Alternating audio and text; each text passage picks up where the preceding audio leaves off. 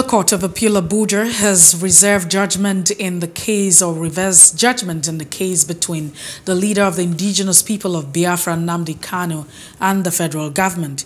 Tuesday was fixed for a hearing of the appeal between Kanu and the federal government. During the proceedings, the Court of Appeal asked the federal government legal team to confirm if Kanu's charges were amended 7 times since 2015. Lawyer from the Office of the Attorney General of the Federation admitted in the affirmative. Recall that Justice Binta Nyako had on the 8th of April struck out 8 out of 15 counterterrorism-related charges against Kanu. Dissatisfied, Kanu, through his lawyer, Chief Mike Ozakame, SAN, approached the Court of Appeal challenging the remaining 7-count terrorism-related charge file against his client. He maintained that the forceful rendition of Kanu has not been denied by the federal government, and all the counts alleged, except one, did not mention the location where Kanu was purportedly committed and had committed the offense.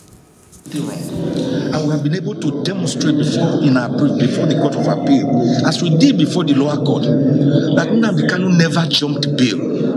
You jump bail when you voluntarily escape from trial and refuse to attend trial. But we all saw that on the 16th of September 2017, Nnamdi Kanu was with his late father, Eze Kanu, in his ancestral home in Umuahia, Afarauku, Ibeko, Umuahia, Abia State, when the federal government, using the army through Operation Python, invaded the home and killed in cold blood 28 unarmed Nigerians. Nnamdi Kanu managed to escape by providence. No. Are you saying that he should have waited for you to kill him when